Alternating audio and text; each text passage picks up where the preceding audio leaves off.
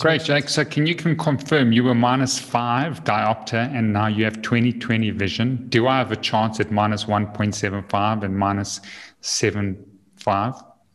Absolutely. Absolutely. I told you this before we started recording. I'm in a literal hut here.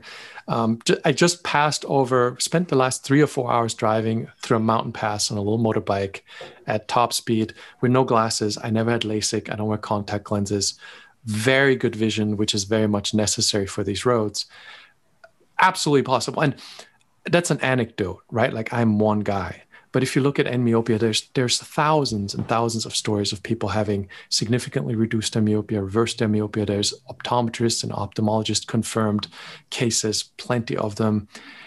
Again, I can't guarantee every single case, but the way the eye works, it adjusts to the stimulus throughout your life. That axial length continues to change, and that muscle wants to be relaxed. So if you adjust your habits and you add a proper amount of stimulus to challenge your eyesight, you should certainly be able to get back to the point where you don't need the glasses. Like I don't know of any reason why you would be stuck at that very low diopter degree.